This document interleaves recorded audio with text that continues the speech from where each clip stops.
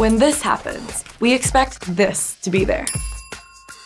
But in women's restrooms, 92% of the time, an equally critical item is missing: tampons. And in the rare case they are available, they usually cost money.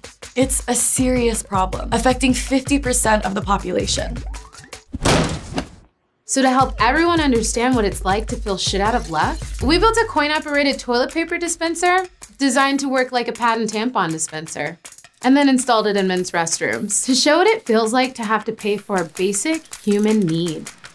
And we'll be honest, it wasn't looking great for the guys. I mean, who even carries quarters anymore? So we offered them another way out: pay with a tweet, which we admit probably felt awkward. Thing is, people who menstruate feel like this all the time. When we don't have access to pads and tampons, we have to get one from a friend, if we're lucky. Otherwise, we have to ask a nurse or a building manager named Dale. It's time for all of us to demand more. Let's make pads and tampons free and available in public restrooms, just like toilet paper. Join the fight.